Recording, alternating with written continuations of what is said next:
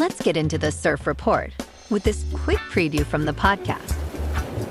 Expect knee to thigh-high swell with occasional waist-high sets on Tuesday, remaining glassy in the morning with light offshore winds, becoming semi-choppy in the afternoon.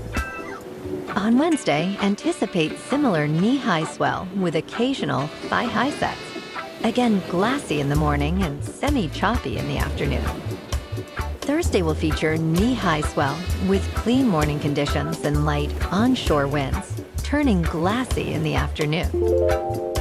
Tuesday in Encinitas and North County. It's looking clean at 2+ feet until 11.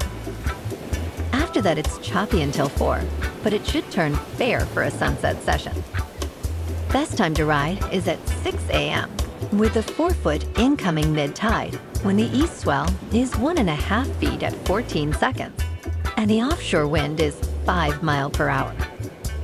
The first high tide Tuesday will be 5.5 foot at 10 a.m.